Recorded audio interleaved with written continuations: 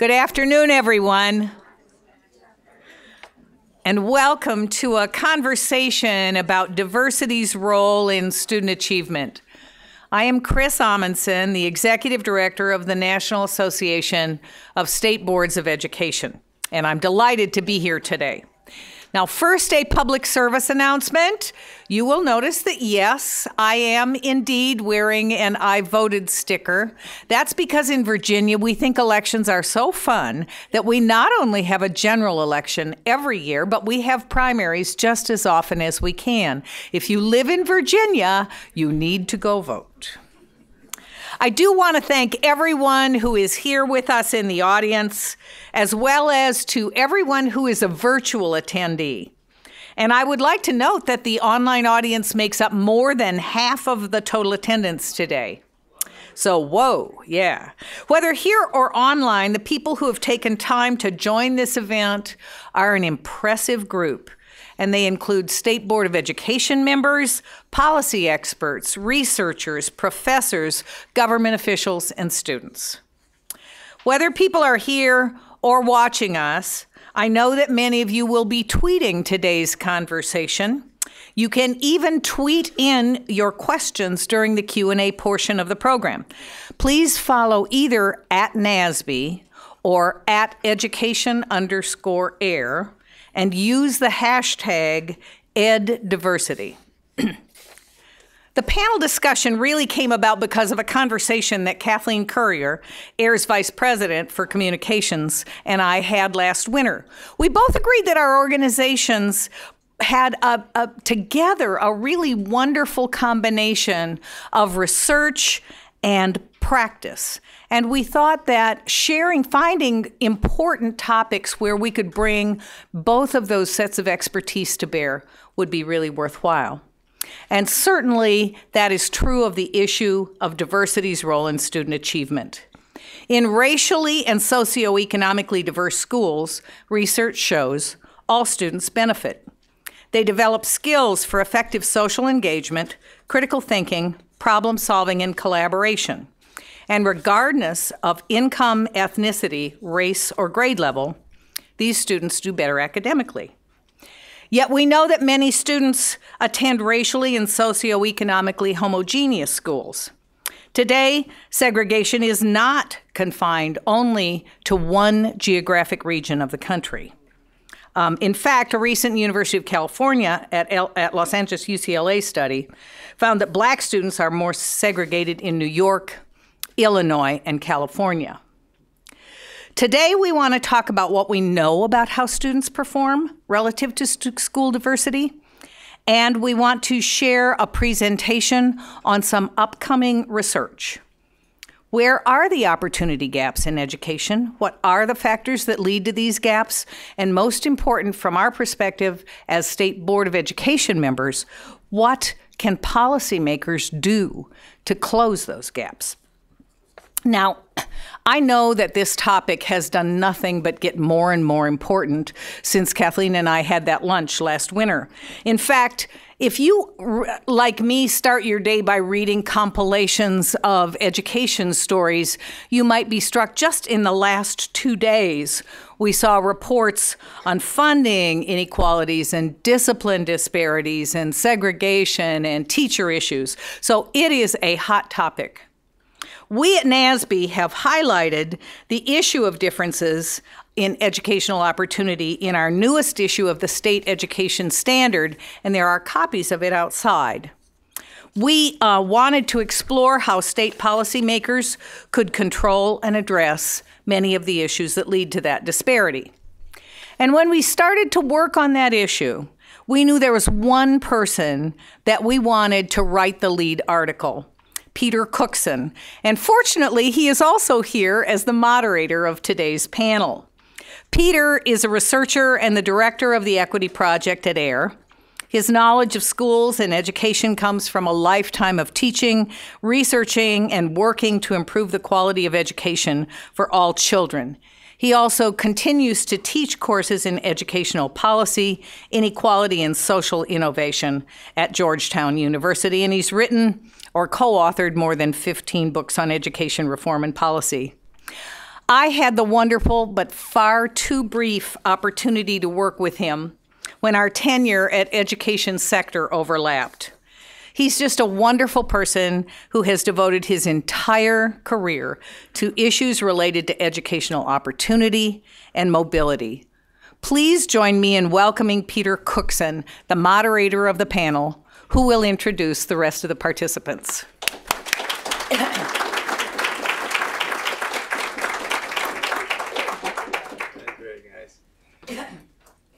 Well, thank you so much, Chris, for that introduction. When Chris left Ed Sector, I knew that we would be leaving soon. All of us would have to leave because she was the heart and soul of it. Made me laugh, made me cry, and made me always know that whatever was happening was really important. So look, I'm Peter Cookson. This is the topic. Chris framed this so well. I welcome you all of you who are in the room, all of you who are with us virtually.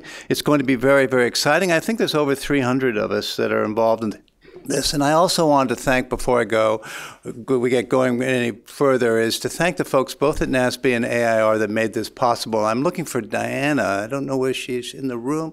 Well, she must be doing something important.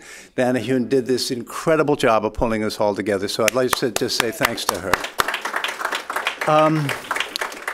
So my role is to act as a moderator, keep the conversation going. We'll have a chance after the panel talks to have questions, so we'll leave plenty of time for that. Chris also said if you want to ask a question on Twitter, it's either at education_AIR or at NASBE using hashtag #EdDiversity. You'll find descriptions of our panelists and our presenter in the program that you have there. So I think we're set to go. Chris did a great job in introducing it. Let me just put it this way to get to sort of frame a little bit what Sammy's going to be doing. The issue of school composition and student achievement has a long and distinguished record of research. It attracted such scholars as Eric Hanushek at Harvard and Stanford and Russ Rumberger. They have been interested in how school composition affects achievement. Recent work by Roz Chetty, the Harvard economist, has talked about place matters. And so today what we're going to be talking about is an aspect of that that's a little deeper and deals with the opportunity structure that young people have. We're going to get some new research today by one of our rising young stars here at AIR, Sammy. Sammy Kamiktu is a principal researcher here at AIR. He's an economist. He is currently the project director for the National Evaluation of Magnet Schools and has done an amazing job in pulling all this complex data together. So please join me in welcoming Sammy to our...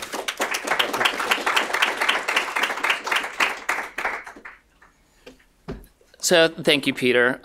So like Peter said, I'm a principal analyst here at AIR, and so I'm currently engaged in some research looking at school composition and achievement, and was asked to make some introductory remarks, and I really want to help set the stage for today's panel discussion with a few slides that present some of the statistics that motivates our research. And I want to raise 3 questions that have been essential for us as we've been considering this issue. Specifically, 1, what do we mean by diversity? 2, how might it be related to achievement? And 3, is having a diverse school really enough, or is there something more that we need to consider? So to start, as noted in the invite to today's panel, the Civil Rights Project at UCLA has come out with reports that document the segregation of students in the U.S.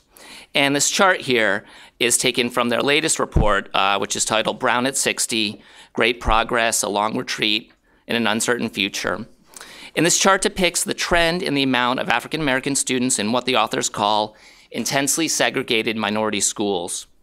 And this illustrates one of the major points of their report and motivation for our current research.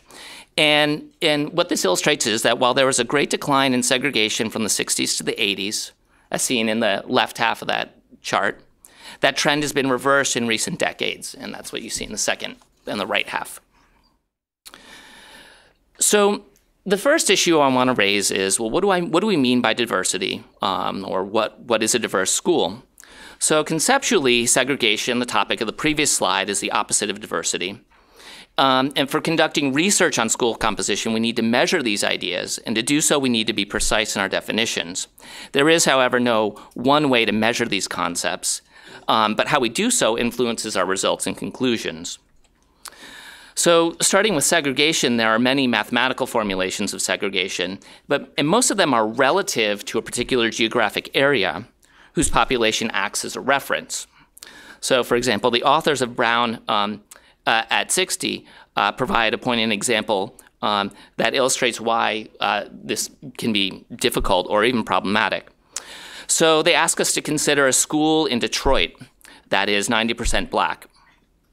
Because the student population of Detroit is 90% black, this school will be considered under some segregation measures to be fully integrated, or in other words, reflective of the city's population. In contrast, a school in Detroit that would be 50% black and 50% white would be considered segregated. So the authors of Brown at 60 advocate using for measures that are not relative in this sense. But this leads to a question at the other end of the spectrum. And here the question is, well, what does a fully diverse school look like? Is it where a given measure of segregation is 0, or is it something else? And before I move on to the next slide, sort of as an aside, this measurement issue reminds us that schools operate in the context of larger social forces, in particular, separate from educational policy. Decades of social, economic, and political factors have led to local areas where minorities are highly concentrated. And this then is reflected in the local schools. And as many researchers have noted, if we're concerned about segregation in schools, we can't ignore these other factors. So taking a look at some more statistics. So here's a look at school composition using recent data as reported in Brown at 60. So if students were evenly distributed across schools, the school composition would look like this pie chart in the middle of the slide.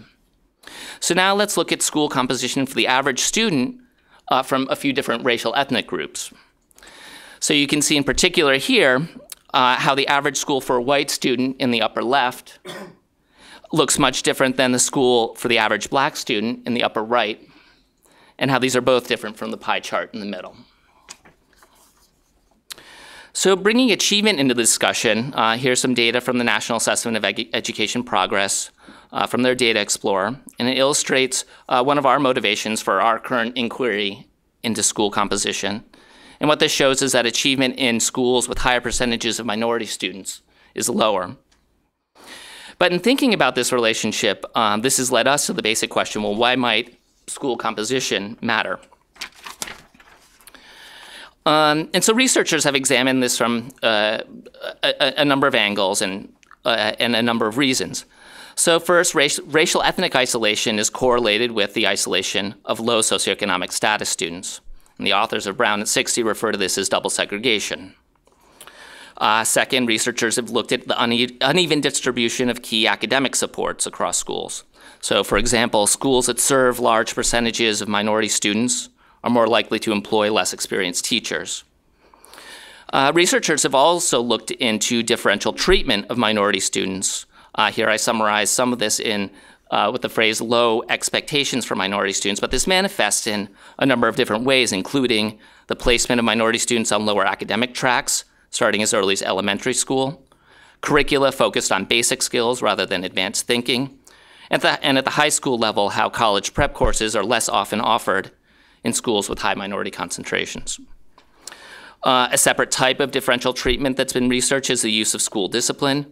Minority students face a disproportionate amount of school discipline reports, and that gap increases as the concentration of minority students in a school increases. And some research has also investigated sociological reasons. A well-known and controversial one is oppositional culture, which is thought to be greater in more segregated schools. And this is a sociological theory primarily attributed to John Ogbu. And the hypothesis is that certain behaviors that are associated with high achievement are shunned by minority students as they seek to cope with identity formation in the context of the history of racism in this country. And finally, researchers have examined how diversity benefits all students. And a 2010 synthesis of prior research, for example, found that students of all socioeconomic statuses, races, ethnicities, and grade levels are likely to have higher mathematics performance if they attend socioeconomically in racially integrated schools. And so, as a final issue that I want to raise is diversity enough, or is there something more that we need to consider?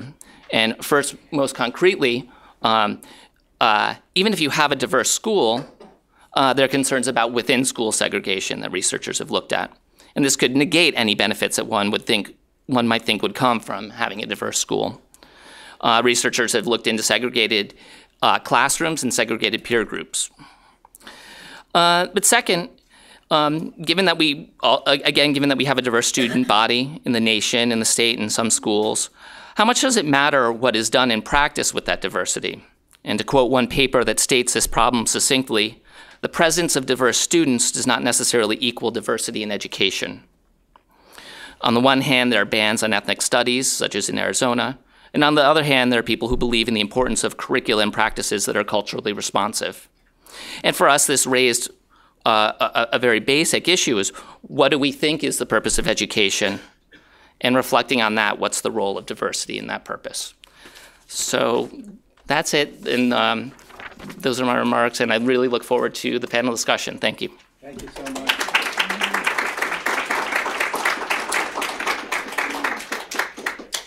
Well, thank you, Sammy. That really got us off to a great start. Why don't I invite the panelists to come up and take a seat? I think some of that data was really actually quite fascinating, and we'll try to build around it a little bit. So have your questions ready. All right. So let me, you have the program, so I'm not going to spend too much time introducing everybody, but I'll just say a few words. Facing on your left is Kim Karras. She's director of NASBE School Climate, Discipline and Equity Portfolio. She provides strategic direction for the organization's advocacy work to ensure that all students receive equal educational opportunities. Sitting next to Kim is Chris Barlich. He is the president of the Virginia Board of Education. He was appointed in 2011 by Governor Robert McDonald, and Chris was elected president of the Board of Education in February of 2014.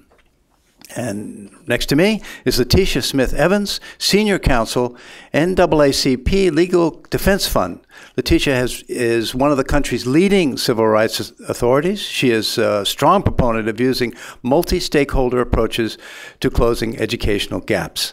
So let's start with Letitia. You have about somewhere around 10 minutes, so we'll go through and ask you a couple questions. But let me just start off. You saw Sammy's data. You probably have looked at data like this a little bit before. It's probably not really totally new to you. What do you think accounts for some of this variation? School composition or student composition, but what other variables, and how do you look at this issue? Thank you for that question. Can you hear me? Great. Okay, thank you very much for the question, and thank you, Sammy, for the wonderful presentation. I thought it was extremely helpful, and yes, we have seen this data before, but it was put together in a very compelling way that really tells the story. I appreciate the provocative questions, and I will address those as well as answer yours in a moment. But just to reiterate, Sammy asked, what do we mean by diversity? What does it look like? What is the goal? And is having a quote-unquote diverse school really enough? So I'd just like to briefly start by saying he shared data from a report on the 60th anniversary of Brown, and we've just come up on the 61st anniversary of Brown versus the Board of Education, the Supreme Court decision. And we know that that decision has come, that anniversary is not quite a decade past the election of the first African-American president. With that factor, a number of folks think that race doesn't matter. And we know, based on the data that Sammy showed us and other data, that it really does. When we talk about diversity, it's important to recognize that it's really not just about the numbers, and it's not just about what the school looks like on paper. So data may actually show that a school is racially diverse, but without a greater understanding of what's going on inside the school's walls, we really should not assume that diversity is actually embraced. True appreciation for diversity is actually demonstrated when an educational institution ensures that all students, irrespective of race or other identifying factor, have meaningful, access to high quality and equal educational opportunities. And we know that data from the civil rights data collection, the most recent iteration of it that's public, show that all students don't actually have meaningful access or the same access to resources. For example, some students don't have the same access to STEM courses in classes, in schools. In addition, as Sammy mentioned, there are issues with respect to discipline, and I know my fellow panelist, Kimberly, will address that as well. But we know that students are suspended, and African American students in particular are suspended at rates nearly 3 times their white peers. And we also know that research shows that that disparity does not exist because students are misbehaving more. So when we look at what is going on inside school walls, it's critically important to understand how diversity is appreciated and whether or not it is appreciated. In addition, I just want to touch base on efforts that folks throughout the country, school boards, school districts undertake. For example, many districts are interested in pushing for magnet schools, and we have thought that's a great thing. Historically, magnet schools have been used as a tool to desegregate schools and really came about strong in the 1970s. However, there are some magnet schools known as a school within a school, for example, that have been shown, research shows, actually are highly racially isolated. So when we look at school data, for example, where there is a magnet school within a larger public school, and we may see that the school looks diverse, but that may not account for what's going on inside the school, which is that there's a highly racialized, racially isolated magnet school existing within those walls. So those are some of the things that I wanted to comment on. For now, I have more to say later. Actually, let me say one more thing first. I don't want to take up too much time. You're good. You're good. Okay. I just want to say that this work is incredibly difficult. I appreciate everyone here being in the room and all the folks who are listening to this conversation online, because it is not easy just to take a look at the data and the things that all of us will discuss and say, I've got a quick fix to this. There needs to be a greater appreciation for the fact that these problems have stemmed largely regarding racial discrimination and other issues pertaining to diversity, because they come on the heels of 375 years of legalized racial segregation in the United States. So as we look to remedies and ways to address some of these problems, it's critically important to understand that. As we look to our colleagues in other countries, such as Finland and other places that may seem to be doing these things well and making sure that students are achieving at high rates, make sure that you understand that our history is a little bit different, so that we are facing challenges that not everyone faces today. Yeah. Well, let me just ask you this one question. I don't want to oversimplify this. You gave us such a great presentation. You showed the complexity and the interactions between all these things.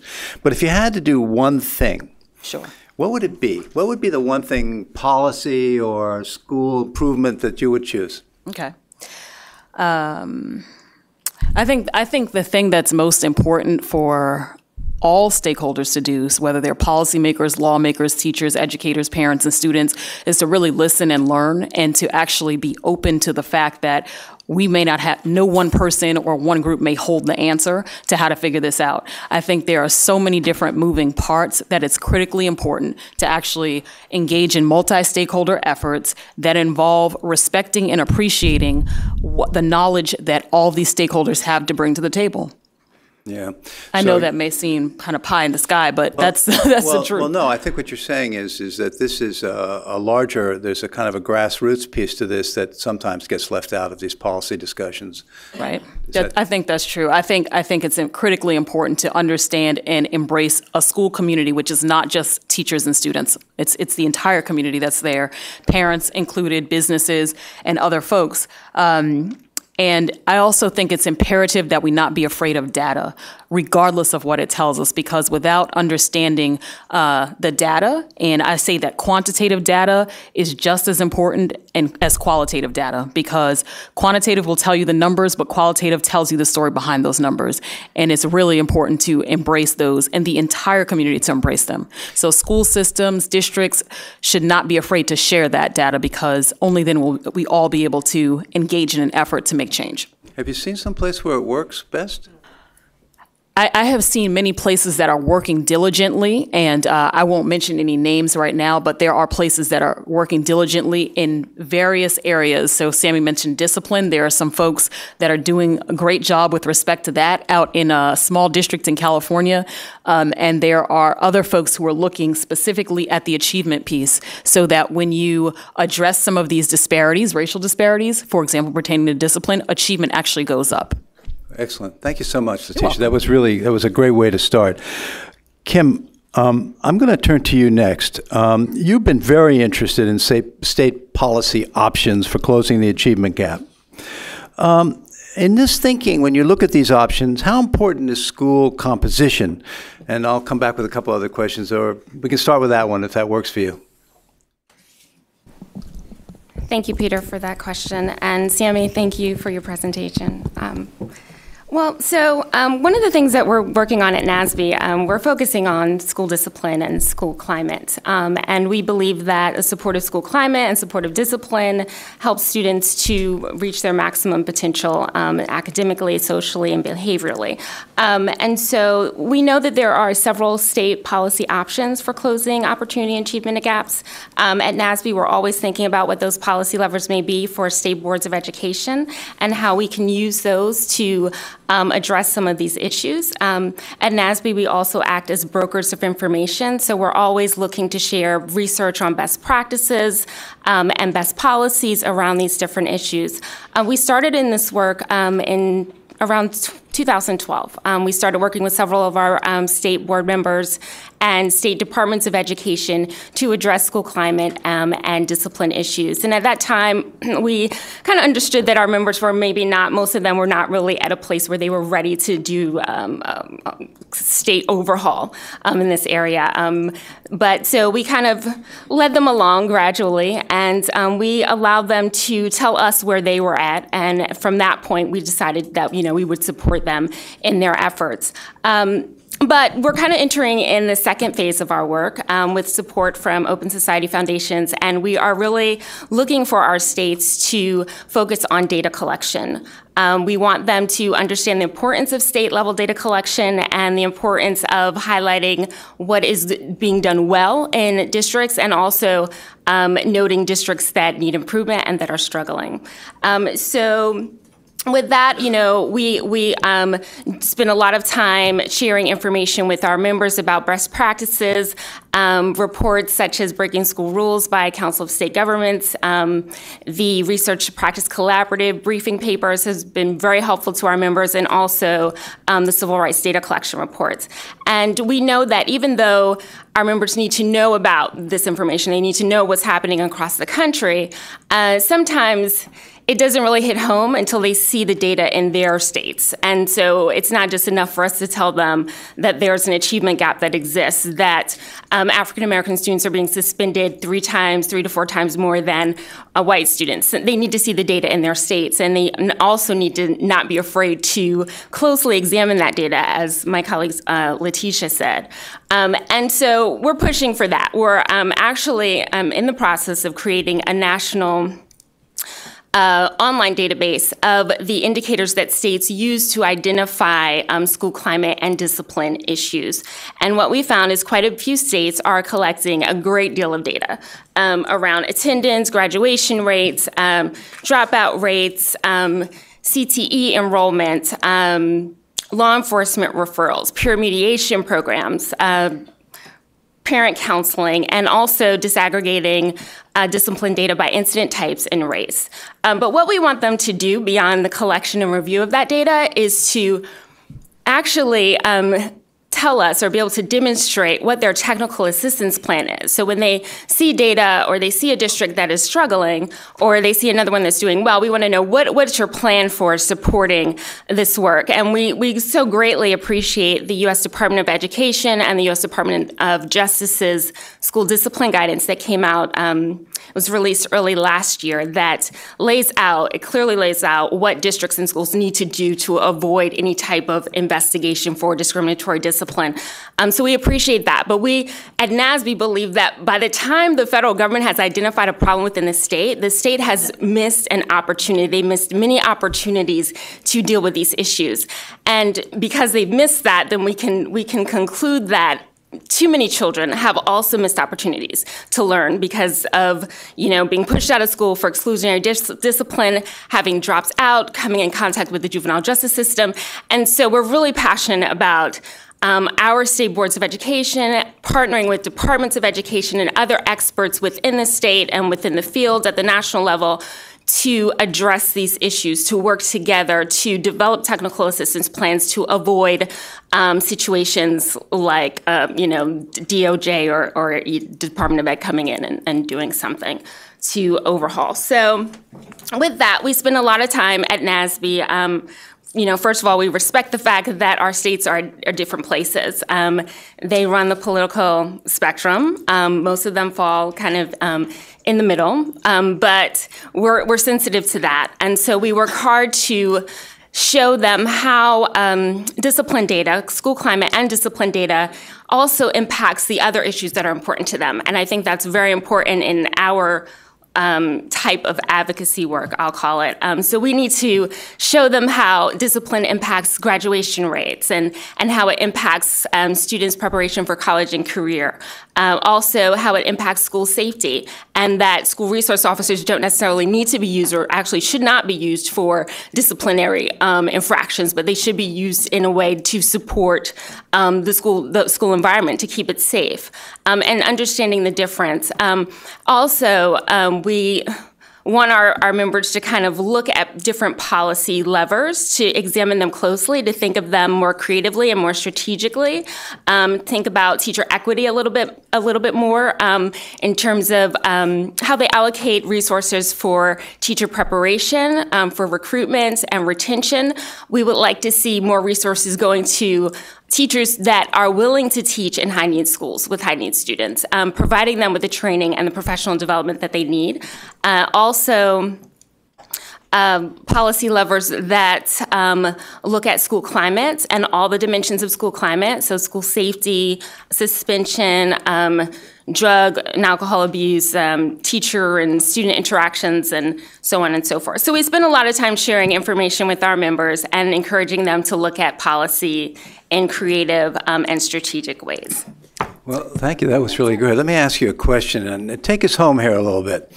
So I'm a principal of a high school somewhere in America, and you come and you talk to me about these data.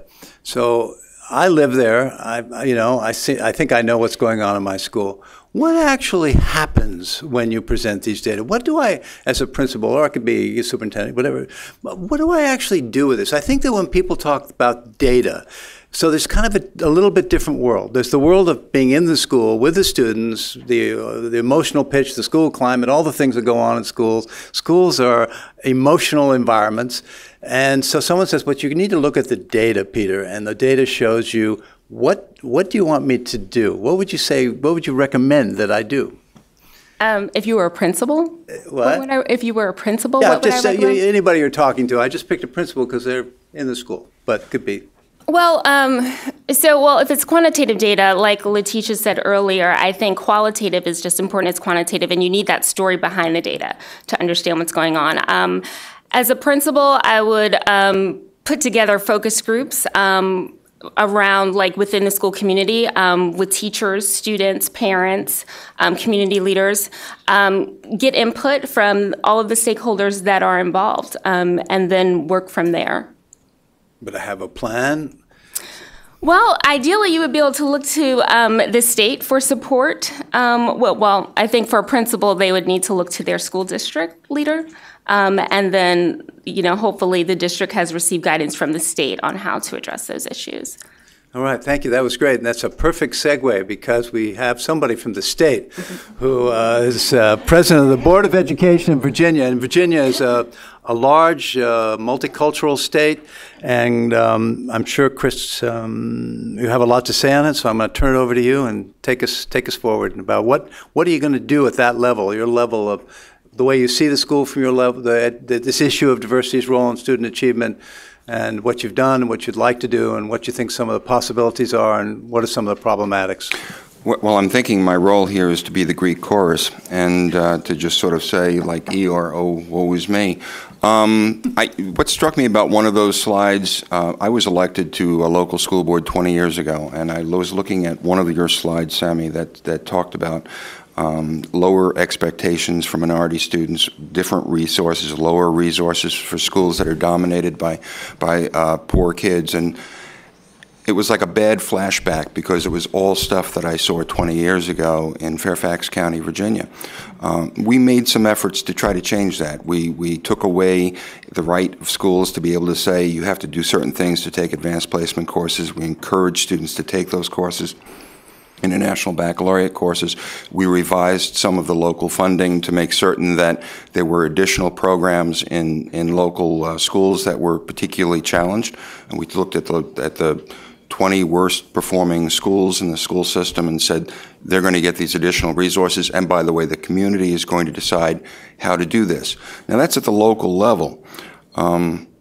The state level, it's a different story, and I think maybe we should have had a state legislator here as well, because at the end of the day, I don't know if other states are like us, but we struggle in Virginia with a clause in our Constitution that says local schools are supervised by the local school district, and there's a 40-year case history that says they have absolute control over curriculum, personnel, budgets, and facilities.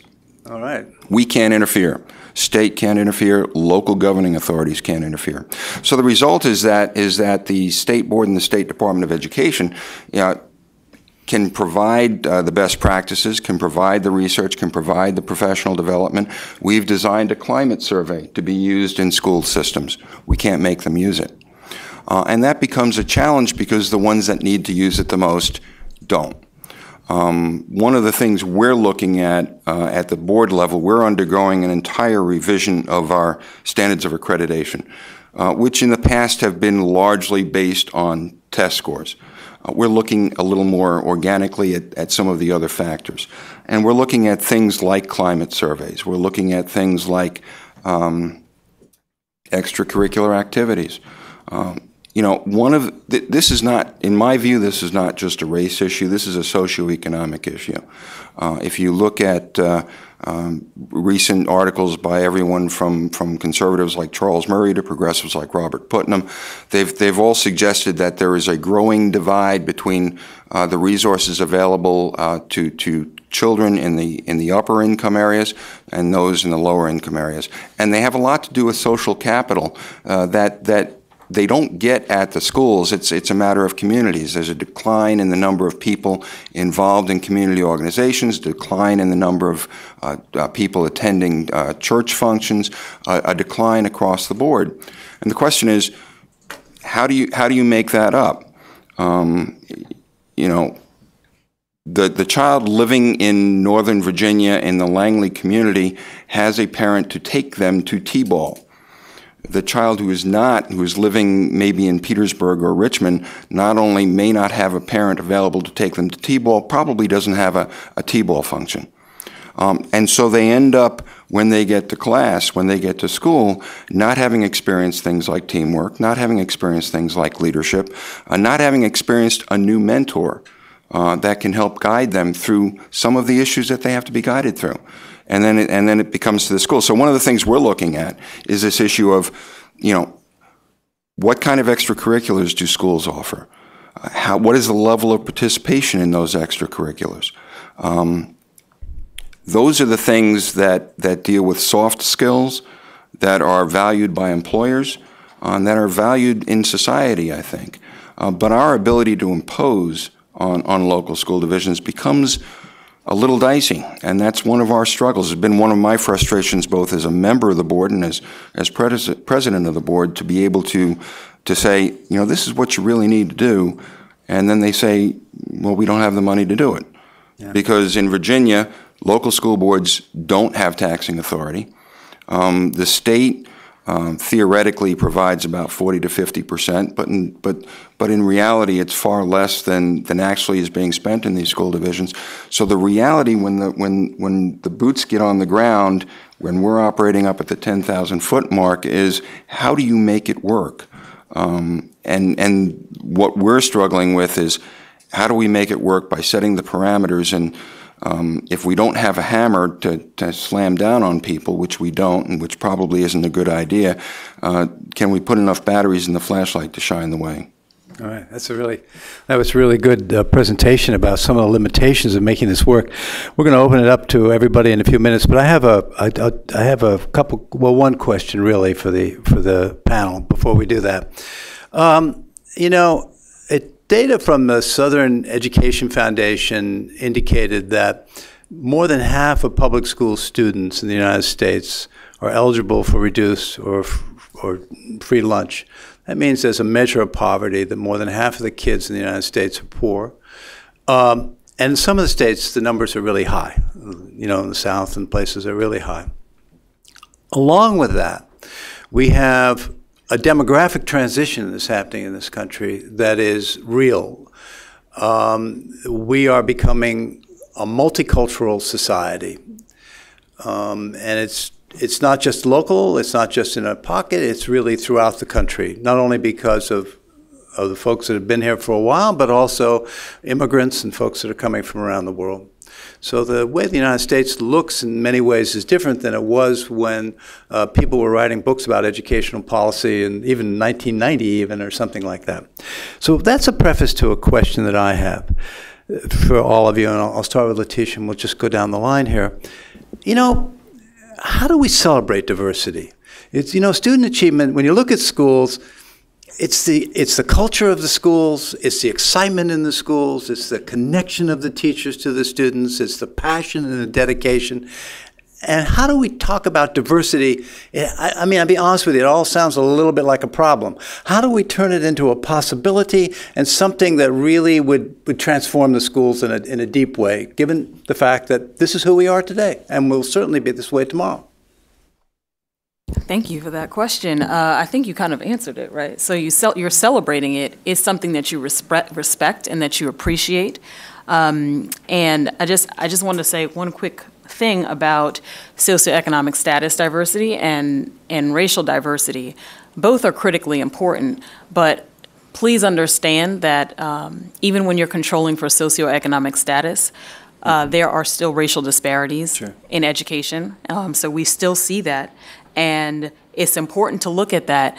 There are school systems, back to your question about what we do, how we respect and appreciate it. There are school systems or districts that do have the power, for example, to allocate funding that they receive from the state.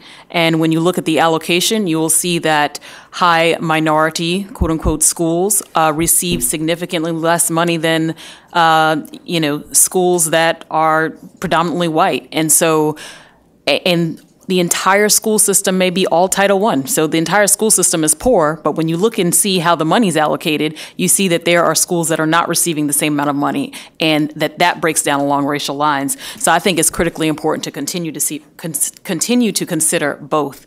But really embracing diversity is it's demonstrated when you can see that folks are trying to address issues. If there are concerns about data, they're asking questions. Like, people shouldn't be afraid to ask questions. What does this look like? They may be developing plans, and when they develop a plan, if it doesn't work, they develop another one, or they continue to look at these issues. And that's what I think. All right, well, that's a good answer.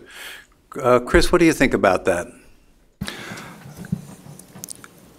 I think there's a growing generation for which the issue it becomes, if they've grown up in a diverse area, it's second nature, and I think that's part of the thing. I mean, my kids grew up in a school that is now probably 40% or more than that non-white.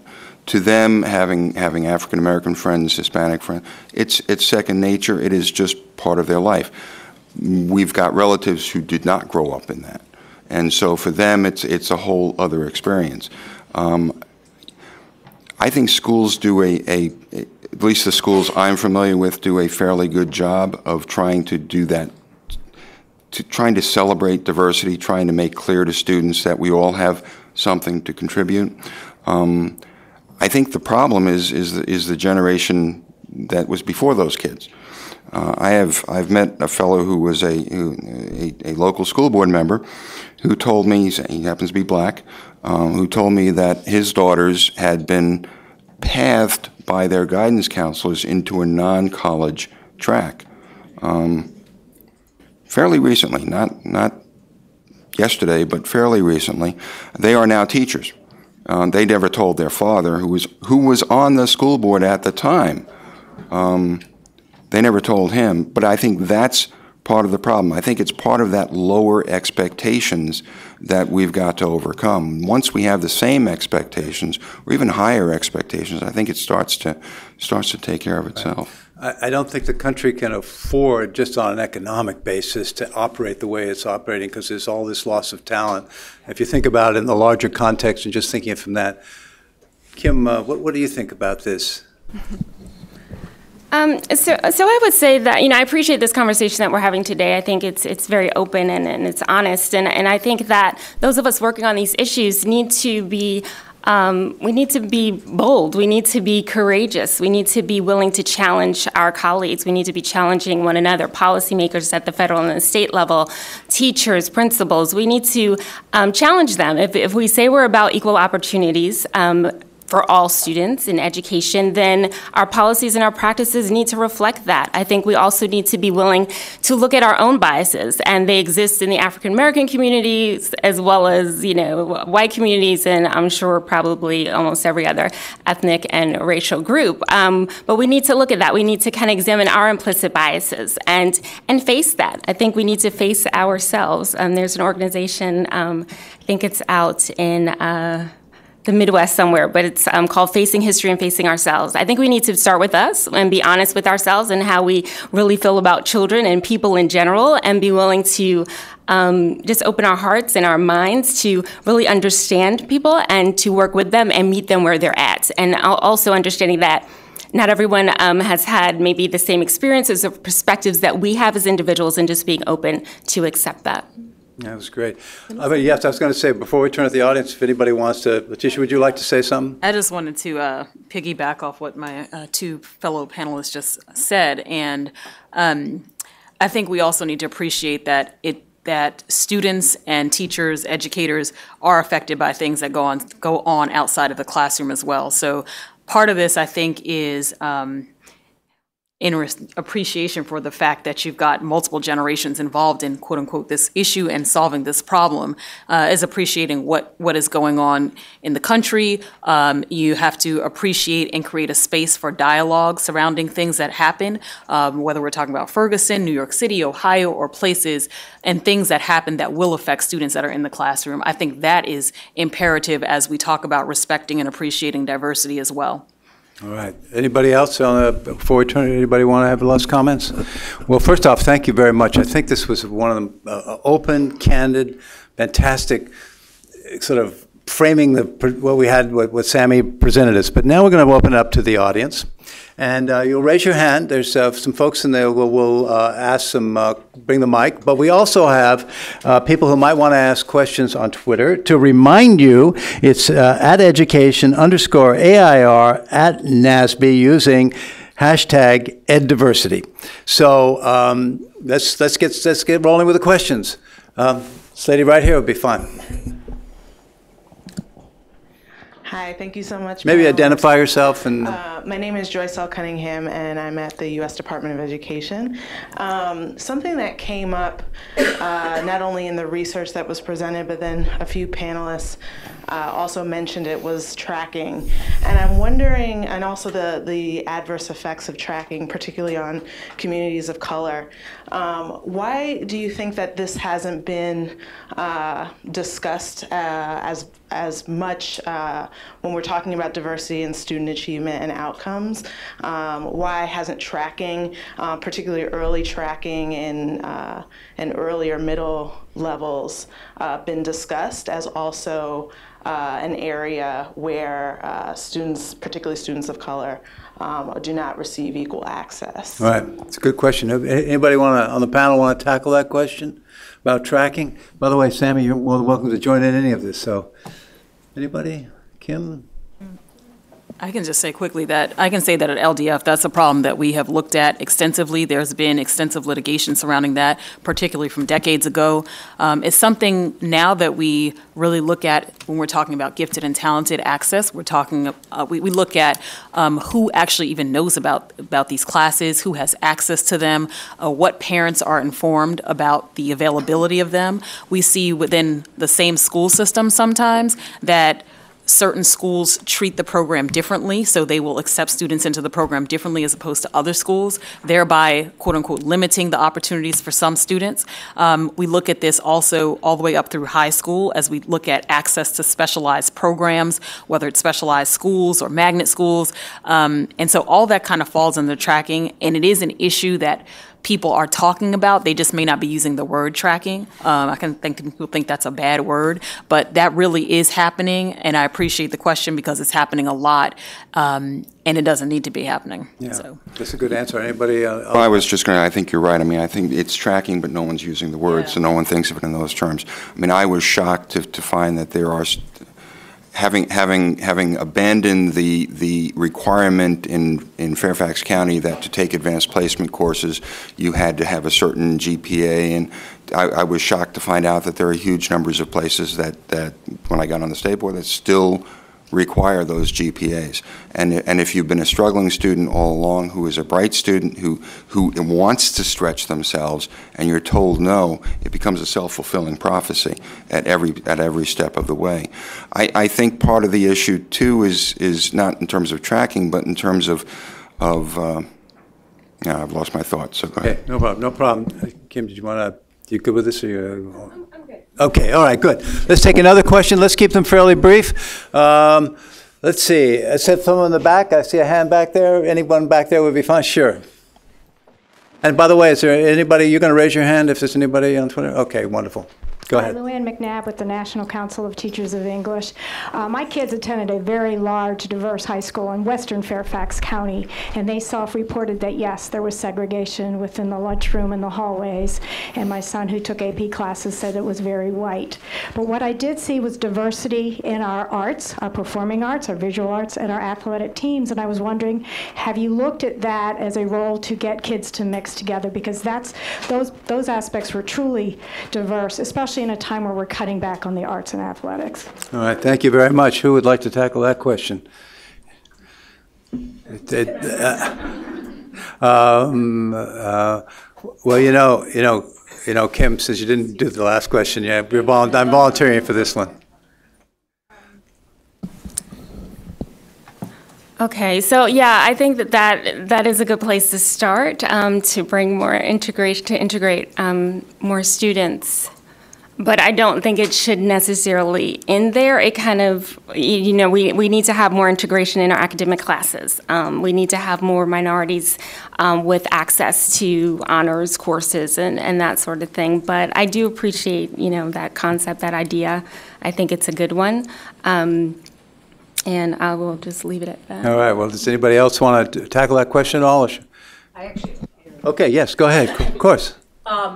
Which is that a piece of what happens when you have a really highly integrated band program, for example, which is where you're going to have all your leaders in your school, is that then what that means is those kids are very likely to take English at the same time and math at the same time. So actually, there's a great deal of academic integration that happens as a direct result, particularly of those co-curricular classes, chorus, band, and theater. When they get to be really diverse and reflective of the student body, of necessity, then those kids are going to move together into other classes. So it's just it's an unintended, really positive consequence. Thank you. That was good. Thank you very much, Chris. That's great. Did you want to, there's another question in the back? Okay. Hi, Elizabeth Schneider with the Alliance for Excellent Education, and I had a related and follow-up question for Sammy, which is how are you controlling for the within-school diversity or lack of diversity, segregation? I mean, it's exciting to see the finding. I mean, the reason probably so many of us are here is because of the finding that, oh, diversity actually has a correlation to student achievement, but have you been able to control, and how are you controlling for the in-school segregation, even if the school itself is diverse? You want to come up here, or why don't you use the mic, Sam? Big. Sorry. Okay. Sorry. Well, just to clarify, what I presented was not my own research. It was the background and motivation for research that I'm in, and that research isn't finished yet. And so I'm going to try and recall what I remember from.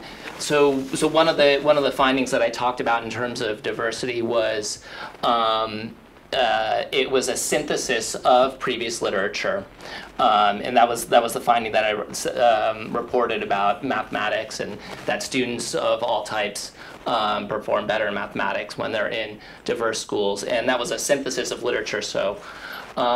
I would say that the literature that study used, that synthesized, was literature that used statistical techniques to control for a lot of the other factors that you think might, confound the result. But I don't know, I can't say off the top of my head whether any of them controlled for within school segregation or not. So, sorry. That's good. Thank you, Sammy. Thanks. Yes, go ahead. Make one comment that dovetails the last two questions. There's a system about a year ago, I requested data from a school system and asked specifically for data pertaining to students who were in classes, like each class. So when I looked at the data for Algebra 2, for example, it looked like overall it was a diverse set of folks taking classes. This is a predominantly, part white and black district. Those are two predominant races in this school system. And I was like, this is great. But when I looked at the classes, there were two sections. And one section, I kid you not, was all white and one section was all black. And I'm thinking, this is the same class. So I asked, is the curriculum different? They said, no, it's the same curriculum. How did this happen? Oh, I don't know. This is computerized. I don't think so. I mean, I'm not a computer whiz or anything, but you're not going to tell me that you got 15 white students in one class and 15 black students in other class, and a computer was responsible. So when I think about some students are traveling with each other from class to class, or because of the classes that they take, something is wrong, and there has to be a deeper look. So I'm not sure. It would take a lot, I think, of research, following up on the question that you asked Sammy, to have a better understanding of actually what's happening in the classroom, and in the schools with respect to that. That example really brings it home. Really brings it home, because there's all these ideas out there, but when it gets into actual practices, what really happens? I think that we have some questions. Do we have some questions on the Twitter? Sorry, yes, and the live stream is up again. One question from Twitter: given that the U.S. is a multicultural society, how can we attain a more culturally responsive education system? I didn't quite catch the last part of that. So given that the U.S. is a multicultural society, how can we attain a more culturally responsive education system? Okay, more culturally responsive education system. Anybody on the panel here want to jump in on this? It's a pretty big question, but I think it's framing this larger issue of a multicultural environment and society.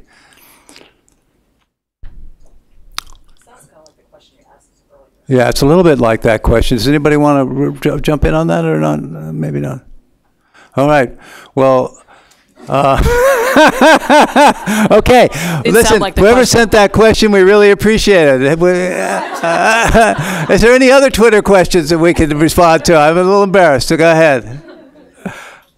Anybody else? No, there's another very similar one. Okay, all right. Listen. I just want to say that question was very similar, and I think a number of us answered that question earlier, so just to be respectful of the tweet. Yeah. Okay. Thank you. That was good. Thank you very much. Let's see. Maybe my friend Rick over there maybe have a question. This is going to be a tough one on the panel, so brace yourself. Richard Collenberg with the Century Foundation. So I'm thrilled that NASBE and AIR is taking on this issue. It's so important. And Peter, you had asked the question about kind of what practical next steps. And I want to throw out one idea and get the panel's reaction. There are about 80 school districts throughout the country that look at the socioeconomic status of students in deciding how students are assigned to school. And these range from Cambridge, Massachusetts to Champaign, Illinois to Raleigh, North Carolina. And the idea is twofold. First, that as a legal matter, there are now, unfortunately, constraints that the Supreme Court has laid down on using race in student assignment. And secondly, that as an academic matter, the research always suggested that the reason that African American students did better in integrated schools had nothing to do with the pigment of the classmates, but rather that it's an advantage for economically disadvantaged students to be in economically mixed schools where there are stronger teachers on average, where parents are in a position to be actively involved, and where the peers and the classmates expect to go on to college and serve as positive peer models. So I'm wondering what you all think of that idea of socioeconomically integrating schools through, and I'm talking about, through public school choice, not through, because people always think busing, compulsory busing, but through magnet schools and choice. All right.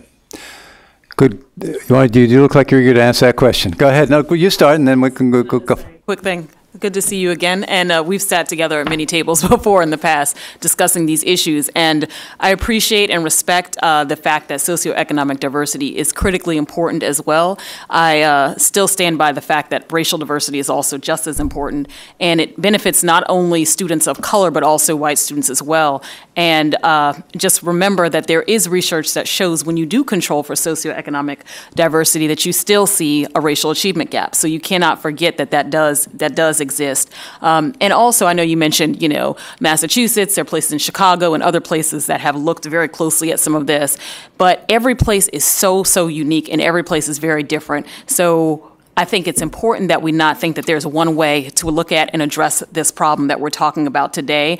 And perhaps there are student assignment programs and plans that can be centered around socioeconomic diversity. And yes, the Supreme Court did limit your ability to consider an individual student's race and assignment, but you may take account of racial demographics, which is permissible under that same case. So I just wanted to flag that. All right, that's good. Chris, you touched on this, so maybe you want to get into Well, and I was going to say, part of the issue, too, I think, is that there are huge numbers of school districts where you cannot divert.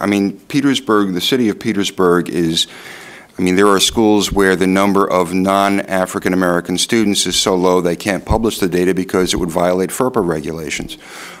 You can't diversify those school systems. So the question is, what do you do when the entire school division is not diverse? I happen to think that charter schools are a good idea, if that's what you meant by public school choice, partly because charter schools in most of the country are given the kind of flexibility to do some things that are outside the box.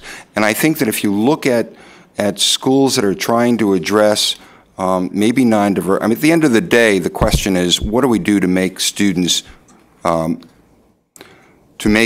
better prepared to take their place in 21st century, to be productive citizens, to have a living, to have children, have a family, and do the sorts of things that we all want our children to do.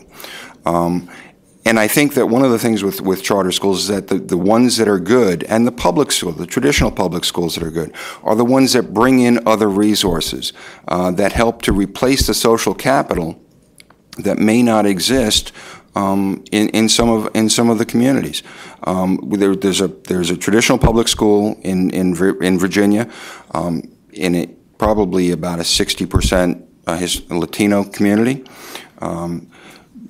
The principal brought in the local community services people. The principal started an English language course for the parents.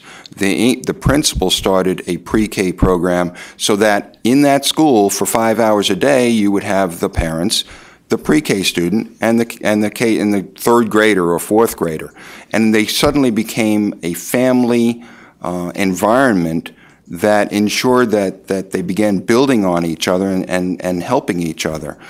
That's the sort of thing I think that charter schools can do. Traditional public schools can do them too. One of the things I think state boards have to do is to make certain that they give that kind of flexibility to local school systems and local schools to be able to do it. I think part of the issue we have in Virginia is that we dictate you have the money, but here's the money from the state, and here's how you have to spend it. And we too often spend it in the wrong place. I asked how much support we give to the concept of extracurricular activities, which increasingly I'm coming to the conclusion, as Chris said, if you've got kids involved in those kinds of activities, you've got kids that are able to be involved in some other things. And our support amounts to a small percentage of the stipend, nothing in terms of equipment, nothing in terms of the larger stipend, and literally nothing.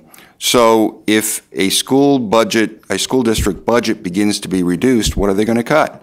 They're going to cut those things that are not part of the 4 core subjects, and that becomes the tragedy. It just starts spiraling downward. Thank you. Kim, did you want to jump in on this question? I would just say that even with socioeconomically diverse schools, we still, we can't forget about racial disparities and racial discrimination. Teachers and educators still need to be prepared to be culturally competent and sensitive to the students within that school community. I don't think we can afford to forget about that. Thank you. Thank you. We have some questions. Let's see. How about this lady in the back right there? We guess that'd be fine. Thank you. My name is Shamoya Gardiner. I'm with the DC State Board of Education, and this question is for all of the panelists and Sammy. There are schools like Urban Prep in Chicago and Valor Academy of Leadership in Jacksonville that cater particularly to black males and have seen large rates of success. What do you have to say to those schools? Because this panel comes from a place that assumes that segregation is bad. Well, I think it's for all of you. Who wants to start?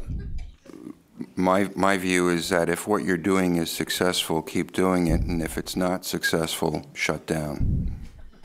It's as simple as that. Our obligation, as I said, is to make certain that students are productive citizens. Now that frankly includes the ability to live and thrive in a diverse society and to understand the impact of diversity and the positives it brings to life. But I think that we've talked a great deal about discipline, and I had told you beforehand about an elementary school in Richmond where when new students come in, there is a spike in suspensions.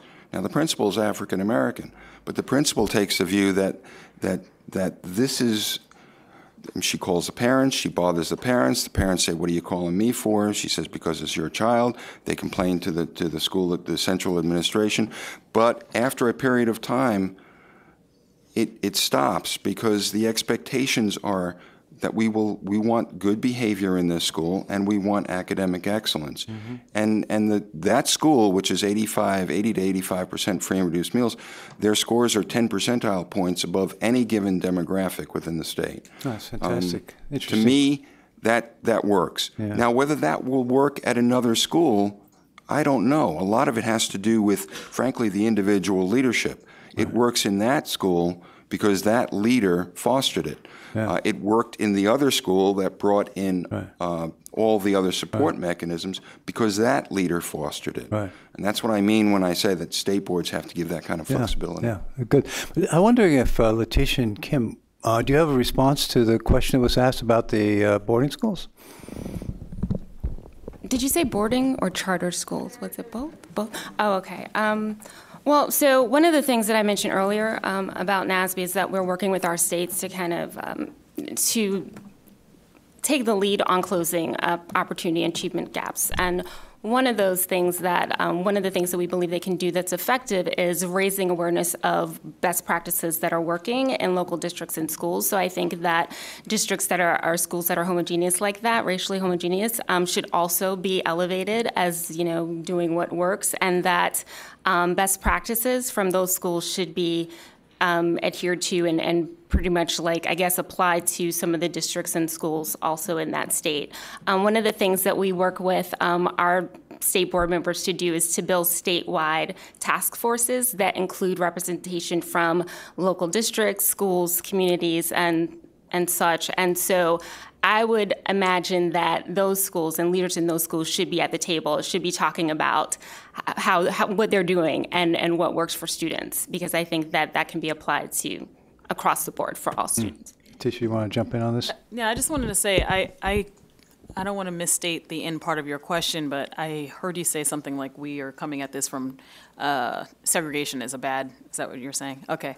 So I think we all appreciate in this room that schools today are even more segregated than, public schools today are more segregated than they were at the time of Brown versus Board of Education, right? So we know that there are schools that are racially isolated, and I agree with everything that my co-panelists just said about ensuring that schools as they exist are high performing and high achieving, and that students actually have access to meaningful educational opportunities within that context. At the same time, I believe that it is imperative to ensure that students are able to go to school in diverse settings, so that any effort to intentionally prevent that, I think, would be problematic. Okay, so I just wanted to clarify that it's not, we understand the context that we're working within, and if something is working, that's wonderful. That's great. All right, that's great. We're just about out of time.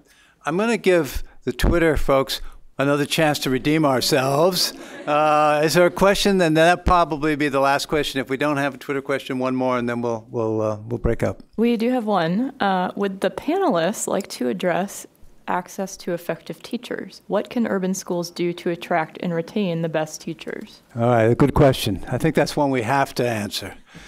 All right, why don't we, who's eager to jump in first? Anybody? All right, it looks like I saw you reach for your mic, so okay, go for it. Yeah, I think one of the things that states need to look at is how they are allocating funds from Title I-A and Title II-A to support teachers that are in high-need schools with high-need students. I don't believe enough money is going to professional development. I think that there is some room to kind of revisit that and maybe make some readjustments in that area. But that would be my suggestion. All right, cool. How about Chris? Do you have a thought on this? No, I was going to say, I spoke to a principal who simply said, you know, I hire the teachers in my school, and I'm not looking for somebody who wants to come here to go to work. I'm looking for someone who wants to come here with a passion for a mission. And that's fine for that school. Problem is there probably aren't enough of them because there are too many schools that need the help. One of the things that she also pointed out to me, though, she allocates from her resources a ton of money for professional development that is not allocated from the school district or the state or anyone else. It is a tragedy that we do that, and we take teachers that are brand new teachers and put them in the toughest schools. We don't have a pay differential that reflects working in challenged schools and trying to help in challenged schools. Yeah. And I think we need to figure out a way to do that, all of which is above our pay grade here, I think. Yeah, all right. I'm going to let you have the last word here, and then I think we're going to break it up. I don't need the last one, but I'll just say quickly that I agree with that. I think professional development is critical. Everyone can grow. Everyone can learn. Every school can stand to improve, regardless of whether or not it's at the top right now. With respect to educators, principals, I think it's imperative to understand that what works in one school or one district may not work somewhere else. So you take an educator who's highly successful one place, they may face certain challenges if they were moved someplace else, perhaps to one of these other schools that is struggling. And so that's why the professional development piece is so critically important. And you also may be dealing with different demographics with respect to students and the surrounding community. So that's what I'll say. That's great. Well, I'd like to give a round of applause for our panelists and for Sammy for really engaging conversation, and to thank them again. You did a fantastic job, and I don't know if you all hang around for a little while. Maybe people have some questions they want to talk to you. All right. Thanks so much.